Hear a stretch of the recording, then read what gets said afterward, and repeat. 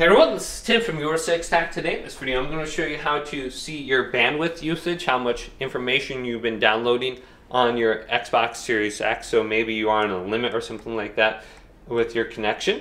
So we can go to settings right here and then go to general and go to network settings.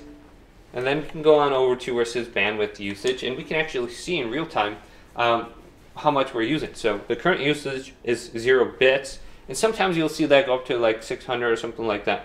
But here's the time period between 2:27 to 2:29. And this is an estimate for the console only. Your data provider may have something different. But here is the historical bandwidth usage. 1/31/2024 to here.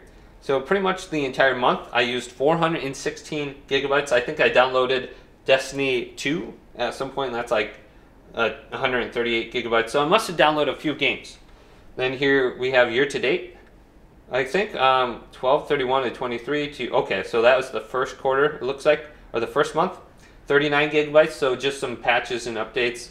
And then here's some December. So you might have a longer list than me because I don't use my Xbox a whole lot. And here's the usage over the last 12 hours. Now, 1.5 gigabytes in the morning, it looks like, and a bunch of little kilobytes here and there. But you can look at exactly how much you've been using, and you can kind of manage your game downloads, your uploads, and whatnot, and you can better fine-tune your usage. But hopefully this quick little video did indeed help you out. If it did, leave it a big thumbs up and subscribe to my channel down below for more tech videos coming up next on YourSixTech.